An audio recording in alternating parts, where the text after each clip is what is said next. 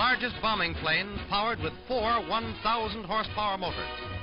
This Boeing ship, which has a wing spread of 150 feet, can attain a speed of 250 miles an hour. With a thunder of mighty motors, the ship sets off on its first flight like a giant bird of prey. It roars skyward to take its place as another great defense weapon of the Army Air Corps. In this Birmingham...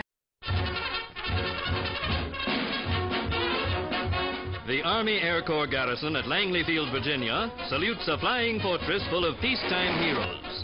The great bomber ends a mission of mercy that took it 5,000 miles to Santiago, Chile in 30 hours flying time. Laden with a ton-and-a-half cargo of Red Cross supplies and medicine to prevent epidemics, it rushed to the relief of tens of thousands of earthquake victims. Major Caleb D. Haynes commanded the 10 enlisted men and officers of the crew. He receives congratulations from other officers, for his flight won him the Distinguished Flying Cross, the highest award of the Air Service. Langley Field presents an aerial salute in honor of the flight which reflects so much credit upon the Army Air Corps.